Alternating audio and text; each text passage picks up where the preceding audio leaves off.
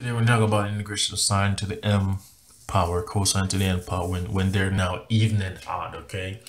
So this is where we're mixing it up now. And so I'm gonna give you the general strategy to deal with these problems. So what if we wanted to integrate sine squared of x, cosine of x dx? So you can see that our powers are even and odd. This is a squared term, this is 1.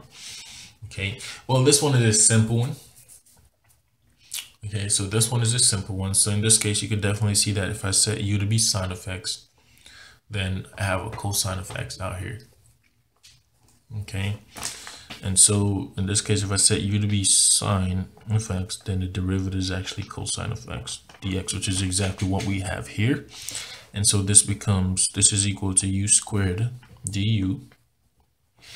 Okay, and that is just simply equal to 1/3 sine cube of x plus c. Okay, so this one is pretty trivial,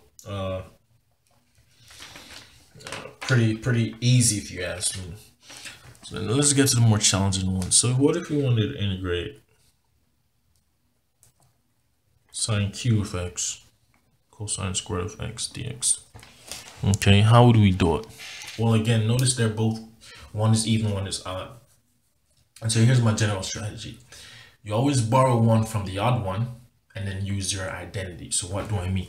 Well, notice that my sine is actually odd in this case. So I'm going to borrow one. So this becomes sine squared of x times cosine squared of x times sine of x dx. Notice this is the one, I borrow one of those sine of x's. Okay, and so when I look at this now, I could use my identity. I could use my identity of sine, which is the one I just borrowed from, to get everything else in terms of cosine. And what that will allow me to do is use substitution. So let's see. So this is actually equal to the integral of 1 minus cosine squared of x, because we know that's our identity for sine squared of x. And we're going to multiply by cosine squared of x times sine of x dx. Okay, so in this case, distributing, this now becomes the integral of cosine squared of x minus cosine to the 4th of x, and we're going to multiply that by sine of x dx. Okay, so notice the same base, we just add our exponents. Okay, so again, see the difference, see the style. I took one from the odd power and then used the identity on the actual one that I borrowed from. And so looking at my integral now, if I set u, so if I set u to be cosine of x, then my derivative is actually negative sine of x dx. We have a positive sine of x, but again, this is a constant, so we could fix it. So if we divide by a negative on both sides, well, this becomes negative du is equal to sine of x dx. And so we write an integral, this becomes negative, well, our u was cosine, so this becomes u squared minus u to the 4th, okay, du. So there's our negative du that replaces our sine of x dx. And then we just replace our u with our cosines, okay.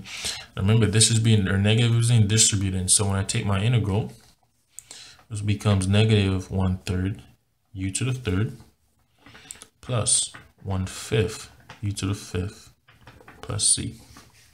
Okay, and so our integral now will be actually given by 1/3, negative 1/3 actually. Well, what's our u? Happens to be cosine, so that's be cosine cube of x. Okay, and we're going to add that to 1/5 cosine to the 5th of x plus c. So there goes our integral. So again, you could see the general gist here. That is the general gist, okay? And so in this case, let's look at another one. Slightly more complicated one. So what if I wanted to take the integral of sine to the 4th of x, cosine to the 5th of x dx? Okay, how would we do it? Well, to me, it looks as if cosine is the odd power, so I'm going to borrow one from that. So this is equal in magnitude to sine to the 4th of x, cosine to the 4th of x times cosine of x dx. So all I did was just borrow one from the odd power. Okay. Now remember, we said we borrow one from that odd power, we're going to use the identity. But before I use that, I want to show you something. In this case, we got to be very careful.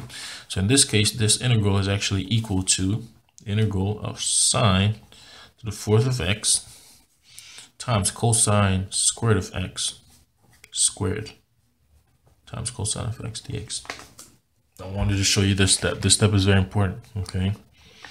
So notice that I rewrote cosine to the fourth of x as this, cosine squared of x squared, okay? So we should be able to know that cosine squared of x is actually our identity.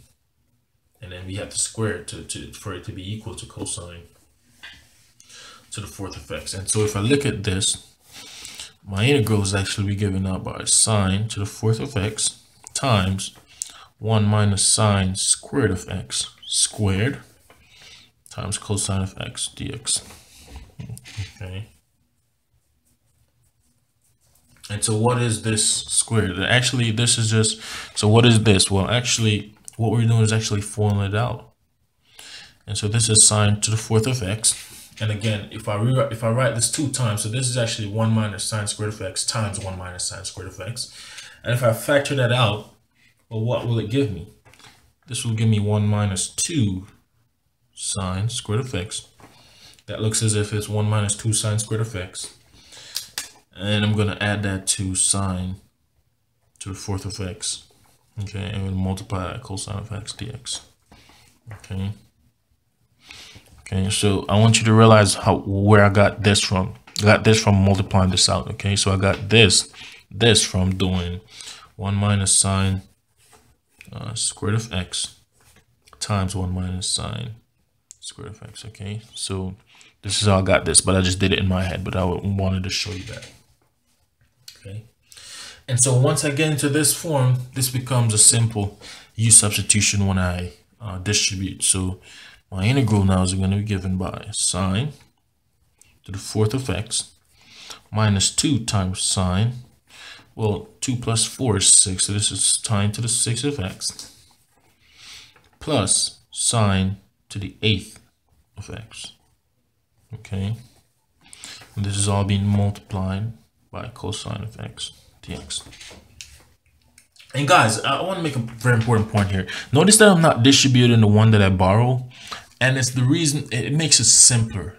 And the reason why I do that is because of u substitution. Okay, so whenever you borrow that one, don't distribute, just keep it on the side. Okay, and so you could definitely see that we get to a point like this where now we could use u substitution. So if we're setting u to be sine of x, then our derivative is actually cosine of x dx. Okay, and so that's why we actually leave it out there. So don't distribute this back into the actual part where we're messing with. Okay, and so if I'm looking at this, well, I could rewrite this integral now as, since our u is sine, so this becomes u to the fourth, which is sine to the fourth, minus 2 times u to the 6th plus u to the 8th. Okay, du. Okay, your du represents cosine of x dx, and then all this is just our u we're substituting in. Okay, and so if I look at this, well, my integral is actually given by, well, that's just u to the 5th times 1/5 minus 2 times u to the 7th divided by 7. Okay, plus u to the 9 times 1/9. Okay, plus c. The only thing now is just gonna plug in my u. So remember, u was sine of x. So this becomes 1/5 sine to the 5th of x minus 2 over 7 times sine to the 7th of x plus 1/9 sine to the 9th of x plus c. Okay, and this is my integral. So again, yes, you could use this as some sort of practice, but the idea, the takeaway from this video is, once you see them being odd and even, you borrow from the odd power and then use your identity.